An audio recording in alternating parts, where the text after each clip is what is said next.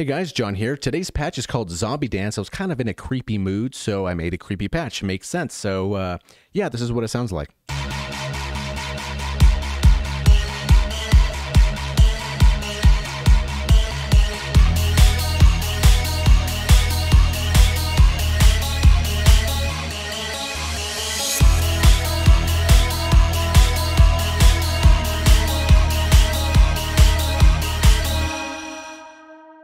Alright, if you like the patch, give the video a thumbs up and subscribe if you haven't already. So let's dive into this thing and see how it was created here. Let's go to our pattern here and let's listen just to this synth by itself.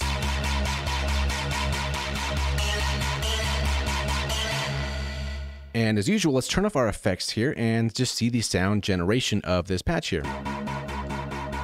So not too complicated. A lot of the effects are going to bring out the characteristic of this patch here. So starting off, our waveform is going to be plastic scissors, and this is going to be down 1 octave here, 16 voices of unison, and the standard 20% of detune.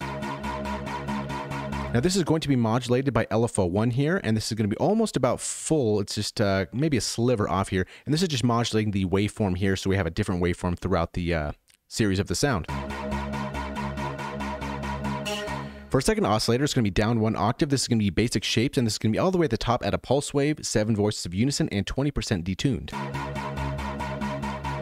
And last but not least, for oscillator number 3 is going to be up 7 semitones, so a perfect fifth, and this is going to be post-modern pulse. And as we see this moving here, this is going to be driven from LFO2, so right over here. And keep in mind, LFO1 has this type of round shape, so you grab this little node here and kind of drag it up a little bit to taste.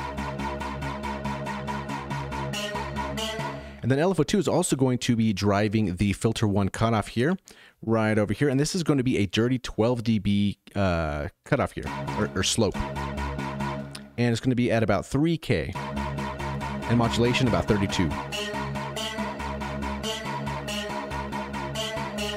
And the envelope's pretty basic, a pretty quick attack at about 0.005 seconds. The decay 1 second, sustain 0.654, and the release 0.928. Now moving on to the effects where it kind of really drives it home. So first of all, we want to EQ it a little bit.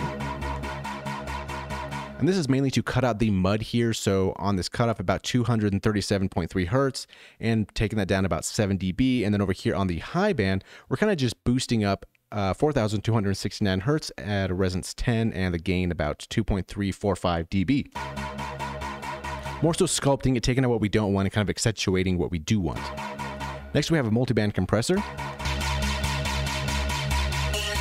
And as I always say before, this one is really to taste because depending on the signal, the volume, the tonality, and all that stuff, it's kind of up to taste for you. So for our low, 16.3 dB, band 11.7, high 16.3. The attack is going to be 50.65, release 50. And these bars, like I said, it's kind of to taste how you ever want to move them, and it's going to be 100% in the mix. Now we have our delay here, so this is going to be a stereo delay 1/8 for both sides, feedback 35.66%, mix 22.91, cutoff 10.79, and the spread at 1. Let's play a little different part here and make it a little bit easier to listen to. Now we have some distortion to really drive it home.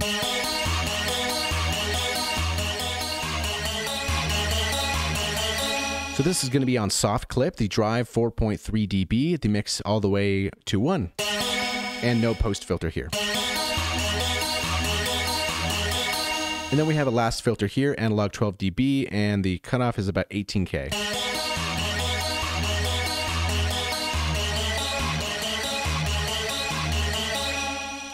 So that's pretty much how this patch is made. It's not too complicated. Yeah, if you'd like to get it for free, there's a video description. There's a link in the video description below, and you can have it for yourself and your songs and have a zombie dance of your own. So with that being said, let's play this out with Zombie Dance.